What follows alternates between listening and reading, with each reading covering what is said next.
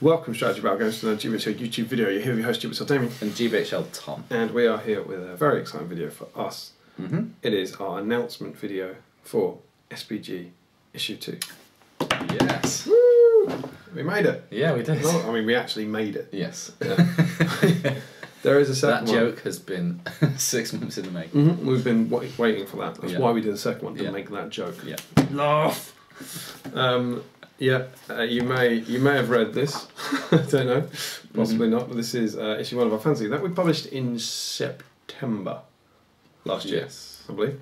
And we didn't know how people were going to react. We didn't know if people were going to like it or not. We hoped they would, and we are thrilled to say people loved it. So thank you so much. Yeah, thank you for all your feedback, and thank you for those who donated or got a physical copy. Indeed. And the support of you guys allowed us to make issue 2. Yes. And here it now lies, as it were.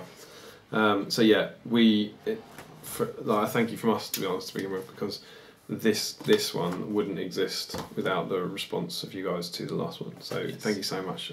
It's been great. So just for those, if you're watching and don't know what it is, Damian, a 1-minute summary of what SBG is. 1 minute? Well, that seems very long. It's a middle of fanzine by the fans for the fans. It is a 48-page, full-colour SBG fanzine designed to give you, hopefully, an enjoyable and informative hobby resource, all based around Lord of the Rings and SBG. Yeah, it's the Lord of the Rings and the Hobbit strategy battle game. We don't have War of the Ring stuff in there. No, we don't. At the moment. But yeah, that's the idea. And the idea is, our driving idea behind it was to create a physical magazine that you would sit down and enjoy with a cup of tea. And we are delighted to say, one of the most exciting things for me was when we did this. And there were 2 of them. That was pretty cool. Collection. Yeah, start of a collection.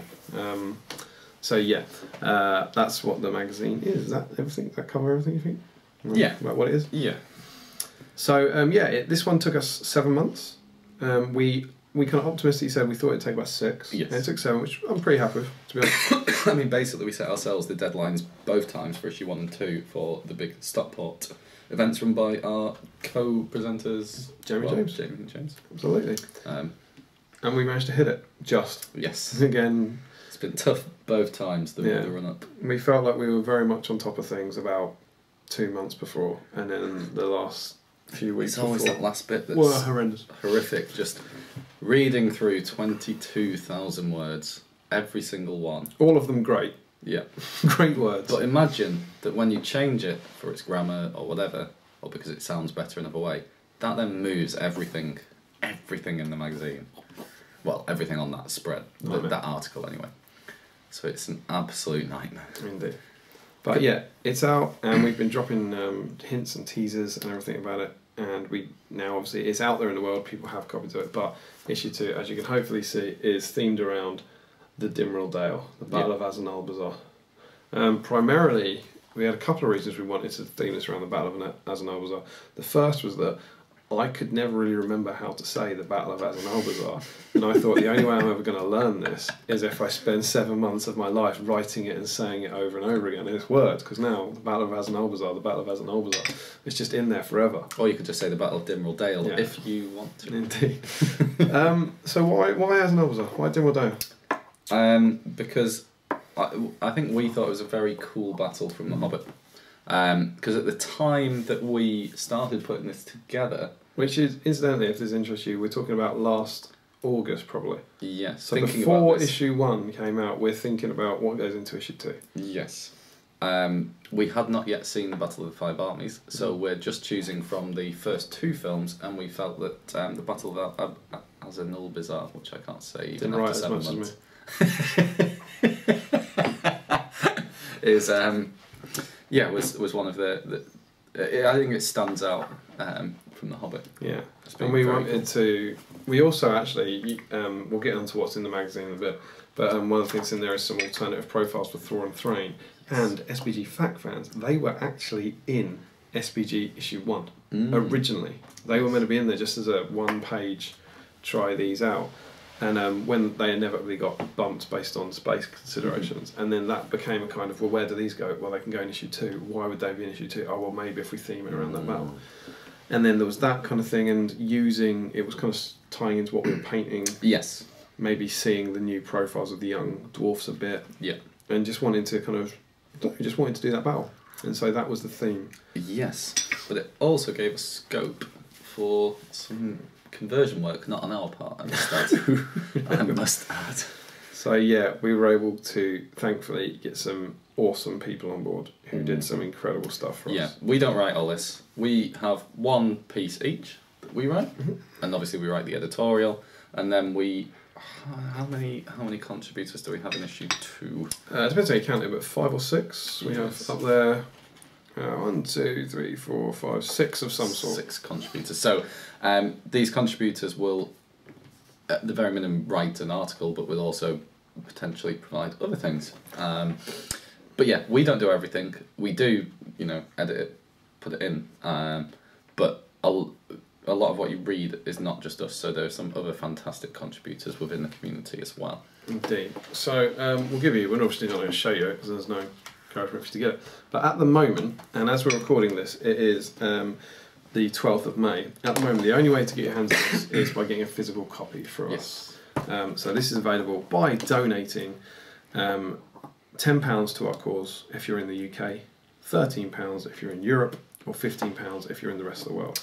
Yes, and then as a thank you, we will send you out a physical copy. That includes the postage. So if you want to get one of these lovely glossy magazines, that's how you do it. So basically, this just covers the cost of us printing it and posting it to you, because as much as we love this hobby to be huge internationally, it still is widely followed internationally, but the player base is not absolutely huge. So our print run is going to be expensive. Yeah, it's a relatively small print run. But we're thrilled that it's already in, I think the issue 1 is in 15 countries, something like that. Which is pretty cool to know that 15 people, that would be awful. 15 different nationalities are reading this. There's like message boards in Italian discussing it, which I find quite exciting. Yes. So if you would like to get a hold of a copy of that, as before, we will release the PDF for free. Yes. And that is going to go online on Monday the 1st of June. Yes. And the reason we're not delaying it, we're deliberately putting it up later, is to thank everyone who donated. Yes. So basically, anyone who got behind us on issue 1 and has got behind us again on issue 2 and donated, we want them to have it exclusively for a month before we put the free PDF online. But as of the 1st of June, we'll be putting it online for free as a PDF for you to download, and then you can download it to your heart's content, read it, and send it on to whoever you wish. We're just that nice. Indeed, we are that nice. So yeah, and then of course there is a donation scheme in there that even if you don't want a physical one, if you would like to make a contribution towards us, £2, £4, whatever, that would be gratefully received. And there is an incentive for that. There is an incentive indeed, like there was last time. We had a competition to win a box of Rivendell Knights, which was run by Robert Hawksworth. Yes. Hawksworth, is that right? Yes. Yeah. Of Bolton? Yes, from the north. From the north. I was fine with that, because, they need it. They've just got a freezing ice wall up there. Need Rivendell Knights to break through that. The Horn of Winter, so on and so forth. But indeed, we do have another competition, and this time, because the theme of the issue is the Battle of Azanalbazar, we have a box of Grimhammers. Reflecting the camera. And Thror. Indeed. So we've got a full warband here for you to hopefully put a force together to start your own recreating and Battle of Azanalbazar. Yeah, and to help kind of start that if you're wanting to play our scenario, you'll find out exactly what the forces are in the magazine. But yeah, this is a good place to start. And you also, obviously the Grimhammers are great. I love the model, but the Thror model is stunning. It's a gorgeous model. I've painted it out recently, and you'll see a fair bit of the Thror model inside this issue. Yeah. And for these, we would like to say a massive thank you to JT Noble of Awkward Battles, who we are working with on SBG issue 2. Yes. So the back cover of SBG is dedicated to JT's store, but he's also it's advertising his event, the awkward taking of Smaug, which sounds amazing. Saturday, July 4th and Sunday, July the 5th. I think these prizes are good. At JT's event, the first prize is Smaug. For real. As in the £295 worth of Smaug. So if you do not know about that event, get on it. Yes.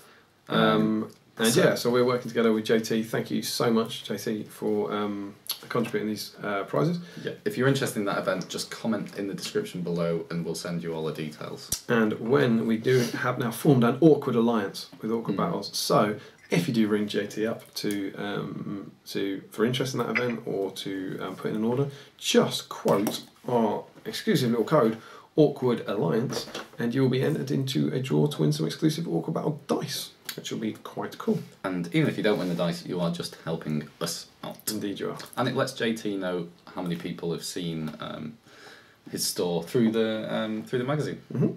So yeah, there we go. So yes, that is the incentive to kind of get behind us. But hopefully, as the overwhelming response has been from the community, the incentive will also be that people like the product. So yeah, that was the kind of mentality behind issue 2. Mm-hmm. So, what's issue 2 like compared to issue 1? Is better? It much of the same? No. No. But and yes and no. Yes. So the core articles are continuing. So much of what you liked in issue 1 will still be there in issue 2. We found that the event reviews, whilst no one gave them negative feedback, didn't get good feedback in quite the same way that some of the other articles did. So we have removed the event reviews from issue 1. Well, not removed them from there, but we do not have event reviews in issue 2. There was some of the international readers were saying essentially that reasonably enough that printed event reviews aren't necessarily relevant to them. They was very much saying they're interesting to read, but they're not as good as some of the other content. And we, when we were essentially reviewing it after issue 1 came out, going, okay, what went well? We immediately were saying, you know what, the event reviews, they're good, but I think there were 3 in issue 1. Yeah. All 3 of them say, we all went here, we played these games, we had a great time, this person won. Yeah. And it was like, it was more suited, I think, to YouTube videos or forum write-ups than we've only got 48 pages, which isn't a lot. And we want to make sure that every single one of those pages has a lot of reread value. Yes. And we thought that was an obvious section to replace. Yes, and so what we've done instead is added in more hobby-related material. A lot of feedback asking for more hobby stuff, some scenery stuff and that kind of thing. And we hope that we have delivered. Well, it's not just us who's delivered. No, we hope we've got other people to deliver. Yes. So anyway, we're going to give them a quick flip. Yeah, we can have a run through, I think, from this. By the way, if you prefer your reviews in German, you can check out the Hobbit Tabletop Liga. Indeed. Ollie from their channel has done an excellent review, much better than what we're doing now. He goes through the articles. So if you are fluent in German or trying to practice German, I certainly listened to it a few times trying to practice my German and then asked Lily to translate for me. Then, yes. Even if you don't speak German, he's probably making more sense than we are. Yes. No, it's true. But yeah, thanks so much, Ollie, for doing that. We really appreciate you helping us reach an audience that we can't. So it's much appreciated. So we have in here, who's this guy? We have a Tom's Top 10 article. We do. This is me back talking about undercosted models. This time I'm going to be looking at heroes. So, yes, if you enjoyed the article in issue 1 talking about warriors, then issue 2 is concentrating on heroes. It is, and again, to give you a credit, people have already said that they enjoyed getting another article back. Yes. Can't really understand that myself. Next up, this handsome guy. There's then another article from me, which we've kind of almost unintentionally split the magazine into Tom's very scientific and analytical articles, and then my bits from the heart. Yeah. So yeah, Tom does the kind of mass thing, and then I tell stories, tell happy stories. So this time I've written an article about the kind of friendships and relationships that we make on the scene. Yes. And how it's good and it's great, and maybe it's not quite as it seems. That's what my article's about. Yes. Then Then we have a superb article, in my opinion, from Kieran Street. It's alright. Who you'll have seen on the channel before, if you're a regular channel watcher. And he was in issue 1's back rep. Yes, and that is of Fluff and Fury. Yes, you'll recognise him from the magazine as well. A lot of Fluff and Fury. Yes, Kieran was in issue 1 as well. And he's talking about whether you should or shouldn't, or why you would, take a thematic force. Indeed. Something very close to Kieran's heart. Yes. It's about the pros and cons, and it's a really, really good article. He did a blinded job on that. With some lovely photos as well. Yeah, absolutely. And we'll come on to the photos when we get to the battle part, I guess. Yeah. So next up we have our new scenario for this issue, which is, surprise no one, the Battle of Azanalbazar. So obviously in the Desolation Smell supplement you do get a 3-part scenario for fighting out as the Battle of Dimwaldale, and we wanted to do one big fight for it. And we've basically been playtesting this for the last sort of 6 months, on and off, like lots of times, and so it's got all the kind of all the cool heroes in one scenario. And it's set up, the way the kind of special rules work, it's set up for the moments to hopefully play out as they do in the film. And later on in the magazine we'll be playing it out, and you'll have to see how it went from when we actually played it. You know, you do all this play testing, but you've got one shot of the battle report in the magazine. There's often the times where you're play testing and you play it once, you go, that was the one, that's the one we should have recorded. But hopefully the battle report is made for an engaging read. So yes, I think it's quite fun. It's gone both ways in playtesting, and you get Thrawn and Thrain fighting against Azog and Bolg and stuff. It's pretty. And there's pretty an cool. interesting setup as well, which we think kind of adds to the dynamic of the scenario. Yeah, and hopefully I've heard rumours that we might actually be getting a battle report from Mid-Sussex War Games, which would be very exciting. So check out their channel as always, because they have done a battle report of our scenario from issue 1. Which was, thank you so much, guys. Yeah. Like, it's really cool. We did the out of the frying pan scenario. Which is when Azog is chasing Thorin's company to the trees just before the eagles rescue them. And it's I just flicked onto their channel once, and they had it's very, very kind of, I don't know, encouraging that other people have taken up your battle, and they gave it such a good go as well. It's a really, really good video, and it means a lot that people are kind of taking on board the stuff we're putting out. Yes, and actually I got a message via email that someone's tried it out, not with the models as intended that we had, but in a Battle Company's game. Oh, cool. And said it went really well. Wicked. So, yeah. So yeah, if you do get hold of a copy, try out our Battle of Azanalbazar and let us know how it goes. And on the pages after that, this is quite exciting, I think. We have, I can't show this for too much, we have some new profiles. We're going to keep them moving so you can't screen grab them, because you know we care about that, because we're not going to give it away free in 2 weeks.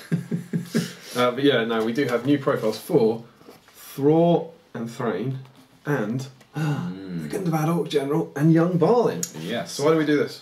Because we needed to fill 2 pages. No, because we felt that these 4 models, so the Gundabad General doesn't have a profile, but I mean you can kind of use the Gundabad Orc Captain as this.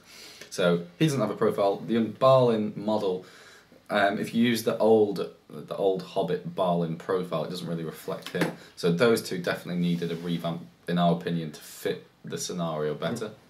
And then Thrawn and Thrain, we wanted to give a little update just to make them a bit more viable when compared against Thorin. And a bit more like the war gear. Yes. So it's a long-standing thing that we know that the war gear on Thrawn and Thrain doesn't match their profiles. Yes. So we basically just update. So Thrawn and Thrain are largely the same, but you just find they're both a bit cheaper. Both represent their models a bit better. Yeah. And we must stress this isn't for tournament play, this is just for friendly games. Yeah, it's just some ideas to kind of kick out there, and they're the versions of the profiles that we use in our scenario. Yeah, and if you're playing the scenario, then you can check out the profiles. Indeed. Okay, we then break before we get to the actual battle report itself, and we have yet another Tactica article. So last time we had the GBHL boys, James and Jamie, give a brilliant cavalry and anti-cavalry article, but this time it's Sam Page of Mid-Sussex Wargamers, who provided the video, who's talking about Azog's Hunters. Again, as you see, we've kind of themed the issue. You kind of hopefully seeing this a bit. We've got a few editorial pieces at the start, and then as soon as the scenario kicks in, the issue then becomes about Azog's Hunters and Dimwaldale and that kind of stuff. Yeah. Now, even if you don't collect Azog's Hunters, reading a tactics article about Azog's Hunters is still very useful because you're more than likely going to have to come up against them at some point, so it's useful to know what their strengths and weaknesses are. And some of the tactics in there are just good SBG tactics. Yes, they are. But yeah, and again, really good stuff. Some from great Sam. photos in there. I think this is a really nice article. Yeah. And there's a great shot at the end of Sam's full army, which is over 1,000 points of Hunter Orcs, which is cool. So, well, not just Hunter Orcs, yeah, but Azog's Hunters. Yes. So cool. Cool. And then we get to the big thing. The meat, the thing that people really seem to enjoy. The battle report. Which was intentional on our part. We wanted an old school style battle report that will take you a while to read. And I enjoyed Ollie's way of doing this. He said a battle report, which is 1, 2, 3, 4, 5. Is it 12? 13 in the end. 13 pages. There's about a quarter of the magazine is this big thing that this time Tom wrote up, to be fair to him, give him credit. Because I was too busy rolling dice. So I was playing as the dwarfs in this. Yeah. It is our Battle of Aznavour, but that's a scenario. So I was playing the dwarfs against Sam, obviously it makes a lot of sense, as the Azog's Hunters. And we played out the game. Yeah. And it was tons and tons and tons and tons of fun. Spectacularly well. Yeah. I think it's a really good read. I really enjoy playing it, but then... Because I wrote it. Yeah. But then I think it makes for an entertaining read, and it's very much in the balance. Yeah, and I chip in with some outside opinions just to kind of say where Damian made mistakes in the battle, that kind of thing. Didn't need them. But yeah, so that's hopefully good, and that I think again some of the feedback we've already had has been that's been good. We've also deliberately tried to improve the look of the battle report, just in the way the pages are laid out. In that again we were learning the first time. I think the battle report had a lot of text in it, obviously, and now you'll find that the pages should be there's still as much text, but it's over more pages and it's broken up, and it just pages look a little more appealing. Yes, I think. And we've also tried to make it personal as well, because I think in the last one it was just pictures of the in-game battle, but now we have reaction shots as well of Damian and Sam as the game goes on. Indeed. So yeah, that's the battle report. So chunky article. Yes. If you're flicking through the magazine, start with there are no spoilers as you're going over the pages. There'll be nothing on a double page spread that gives anything away about what's happening in future turns. But if you do go to kind of the post-battle game double spread, then there'll probably be spoilers for the battle on there. Yeah, and that's just like common sense, isn't it? Well, it's just like normal, yeah. You go and watch the end of The Usual Suspects, you'll find out who Kaiser Soze is. Yes, but when I had these magazines previously, and I deliberately kind of didn't look at the battle. Standard battle report etiquette. Yes. Cool. So then we move on from the kind of playing side and we're on to the hobby section. First piece in that is a superb painting masterclass. From Mr. Kev Lawrence. He's back. DMS, he's back. He did the white horses last time, and this time he is painting Thrall for us. That's gorgeous Thrall model. So do you see? He's starting to get it. It's about the Battle of Aznavour. You can win Thrall and learn how to paint him. It's almost like we thought about it for the one person who will win this. But for everyone else, you can have the chance to buy yourself. Everyone else, go out, buy Thrall, and then you can paint it. But Kev's done another amazing, upsettingly impressive painting guide, and he looks stunning. And so you can be inspired by Kev's awesome work. And there's a fair bit of detail in there. There's 20 steps. Yeah, so. Next up, we have a new section. As Tom said, a lot of the feedback was that people wanted to see more of the hobby stuff, and so we have Building Middle Earth, which is a terrain article from Rick, who built Rick Fryer, the frankly stunning Dimwell Dale board. Here it is in all its glory at the bottom. That's the board that Rick Fryer very kindly built for us for this issue. Yes. So all the battle report takes place on this incredible custom board that he made. It's absolutely beautiful. We will have some of it at our Seven Stones tournament if you want to come and see some of it in person. Yes. But it was incredible. He did a great job, and there's a great kind of 3-page article about how he built it. There's some great scenery tips in there, stuff that I've never done. And even if you're not wanting to do a big Dimwell Dale board, you can just try one of the small hills because they're great little gaming hills. Yeah, we actually found that if you're watching our Fellowship of the Ring campaign, the main hill that was made for our Dimwell Dale hill is in our Amon Hen bat reps, because they're really, really kind of customisable. So it doesn't really tell you how to make Dimwell Dale. It tells you how to make really good wargaming scenery. Yeah. So that was a great article by him, and thank you so much for the scenery, because it was just incredible. Then we go on to another kind of cool new article for us. Yes. Which is, again, more hobby stuff. Yes, it's Conversion Clinic. So we have a custom Azog, as you've seen from the front cover. It is. Look at him! He's got 2 arms. He has got 2 arms. And this is, I do declare, there are 3 Azog models available for sale. This is the best Azog pose there is. Yes. And it's ours. Comment below if you disagree. Yeah. But why would you comment if you were wrong?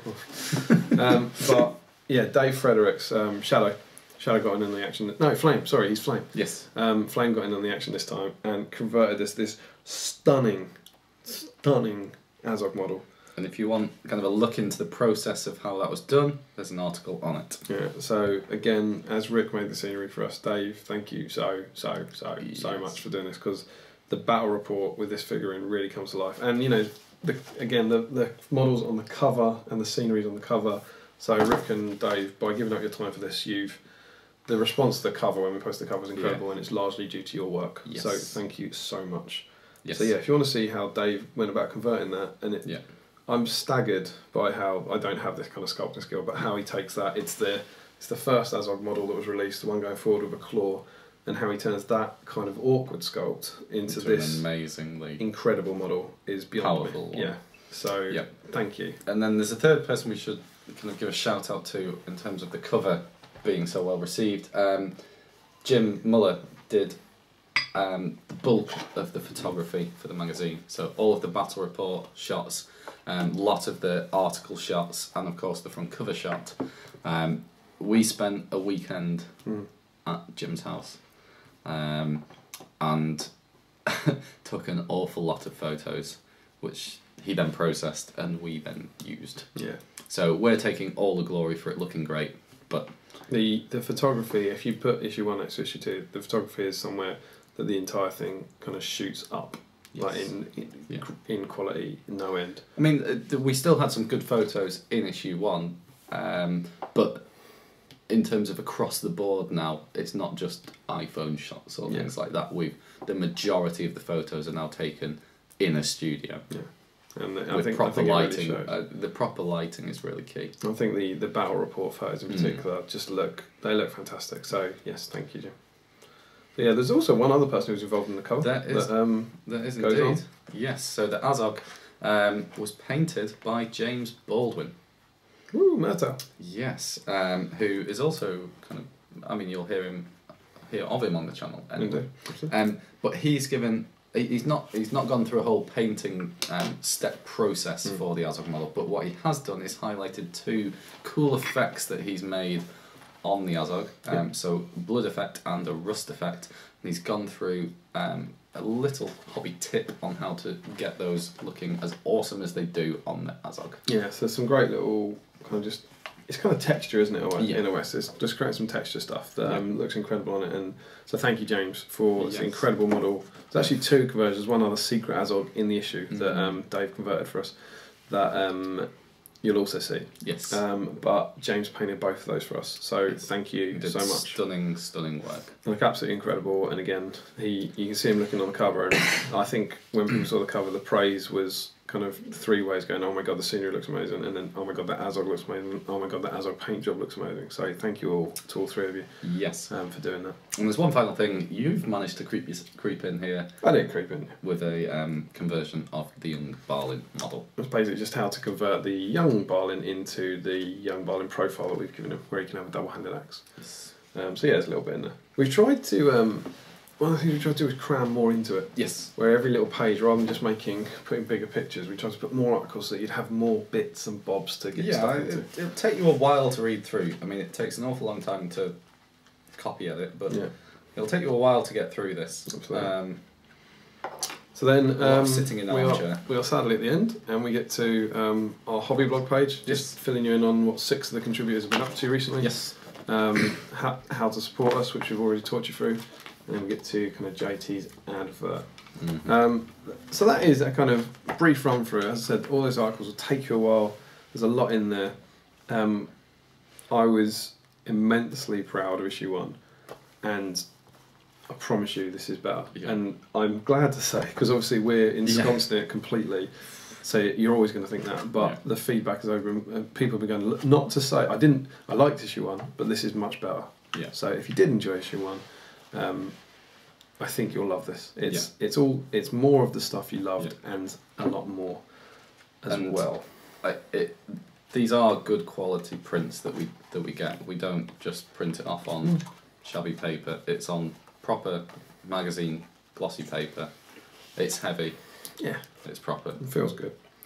And if we do post stuff, we always send it in a hardback envelope to make sure it gets to you safe and sound. And one of the rather exciting things for us, given that we launched it at the destination Stockport, which was end of April. Yes. Is that we actually got twice as many of these done as we did for issue 1, and over half of them have gone already. Yes. So thank you so much. Yeah. The response has been incredible already. Yeah, over half have gone. Yeah. So obviously that goes without saying that it's not going to go out of production. We would likely get more if there's demand for it, but just to let you know, if you do want to get your hands on one, get in there, because otherwise we don't know when we'll get any more. No. But yeah, thank you for that. And on the similar note, if you still have not managed to get yourself a copy of issue 1 and you are interested, we have 7 left, I believe. We are running dangerously low. Of issue 1. And we kind of said that was going to be the last one. It may end up being the last one. So we may just have 7 copies left ever. Because you have to buy a reasonable bulk to be able to print them. Yeah. So yeah, if you want issue 1, we can get it. So yes, that is issue 2. We hope you like it. It's out there. Yes. You can, as we said, donate. The details will be below again on how to do that. But hopefully people kind of know this by now.